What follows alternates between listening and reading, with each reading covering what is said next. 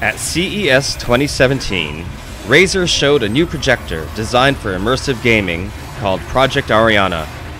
This is not a typical home theater projector. Its fisheye lens is designed to fill a wall with imagery that complements what gamers see on a TV screen. The TV still serves as the primary display.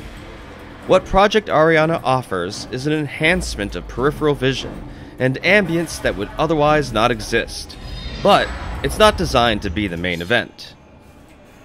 Project Ariana comes equipped with 3D depth sensing cameras that, in conjunction with special calibration software, analyze a room, its lighting, and find the position of the TV.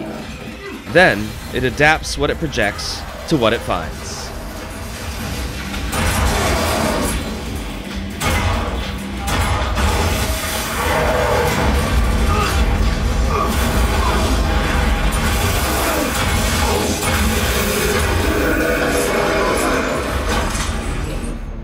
So that's Project Ariana. It's all about PC gaming immersion.